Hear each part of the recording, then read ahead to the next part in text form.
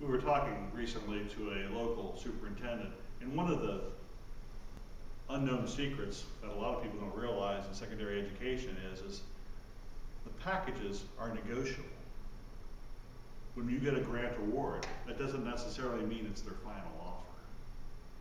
So what we're going to do for you is a three-step process. Number one, we figure out what your family's expected family contribution is for each school and determine how much money they normally provide to someone in your situation. Number two, we analyze your financial aid packages into offers, and we actually distinguish the true forms of financial aid, and some of the things are hidden.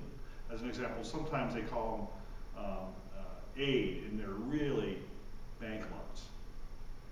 And there is no federal regulation as to what can be and can't be called a financial aid package. We help you smoke that out.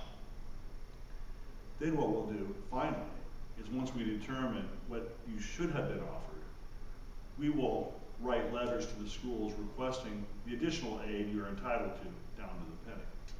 Or we'll provide you the language to say. So it's almost like you have your own personal sports agent that helps negotiate the best deal for you. They call it recalculation, but it is dickering, and we help you do it the right way.